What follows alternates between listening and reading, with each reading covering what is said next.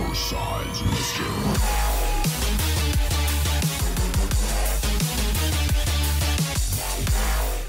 Hello everyone, it is I.Y.F.F.E, so welcome back to another episode of Boom Beach, and today it is time for Hammerman Strikes Back. You see the little intro dialogue. You should change it around according to how we did last time around. I think that's pretty funny if they actually would be adding that. But as you guys can see, Hammerman level 80 is gonna be attacking me. He has 64 Grenadiers. I'm not happy with that, honestly. 168 Riflemen, 8 medics and 42 heavies, and I do have everything boosted up like I usually do. So what I'm gonna be doing is I'm gonna be saving this base up to my usual layout, and I'm gonna be swapping to my trusted base number 4. I haven't been using that one in a while. I need to be removing this tree before I keep on going. Let's give this one a go. 20% attack and defense on these units.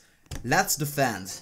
I'm excited for this. So he has because I have like 900 victory points, I'm able to get higher opponents. So Hammerman gets stronger every single time.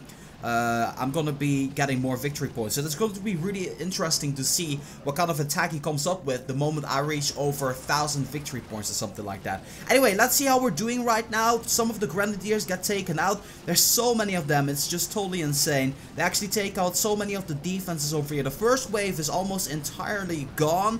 Not quite there yet. The rocket launchers, they do reach, it seems like. So the first wave is actually right now gone. Second wave over here is about half of the force left. Then a bunch of riflemen coming at the right side there, and I kind of be expecting them to be getting taken down very easily. My English was totally on fleek there. Anyway, let's see what's happening. Over here comes in the heavies, a little bit late.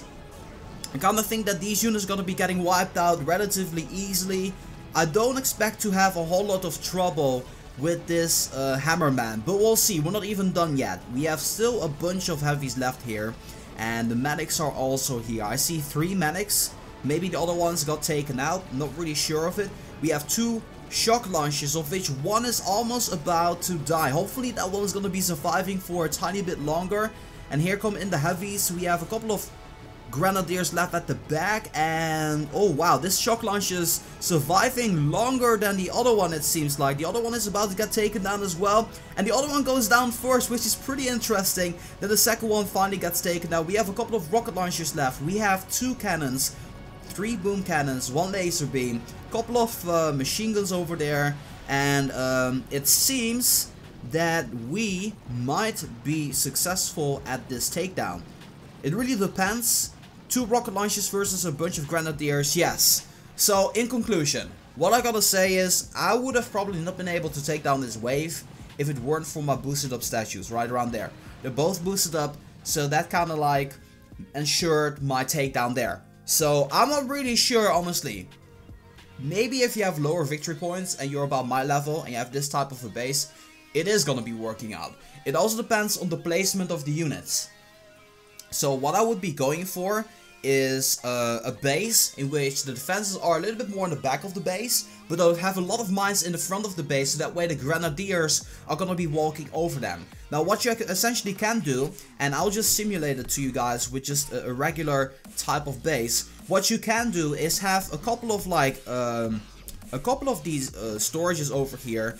And have all of these mines in the front there, and then start the base around here, so that way the Grenadiers are gonna be focusing on these golden storages, gonna be walking on those mines, because the Grenadiers are the most dangerous ones out there, and then have the rocket launchers take out the Grenadiers, the boom cannons take out the heavies, and that's how I think you're gonna be taking out this base. Because we saw at the Hammerman, we saw that the Grenadiers came in first. Like the first wave was full of Grenadiers over here, and then the second wave that will be coming here are only Grenadiers as well. So if you take them out with the mines, you're gonna be in a much easier situation than you usually would have been. So definitely take that into account if you're gonna be trying to take out this Hammerman. But in conclusion, we took it down. I'm pretty happy with the takedown. Let me know in the comment section down below if that final tip that I gave you guys with the mines or something like that, if that's gonna be helping you guys out. And that being said, we're going to be wrapping this video off here. I want to thank you guys so much for watching, and as always, make sure that if you guys like this video, to boom, give it a thumbs up. Be sure to tune in a little bit later today for an episode of the Boom Beach Base Reviews. And yeah, hope you guys are looking forward to that. That being said, this has been Reverse for Boom Beach. I'm gonna be signing off, and I'll see you guys in the next one.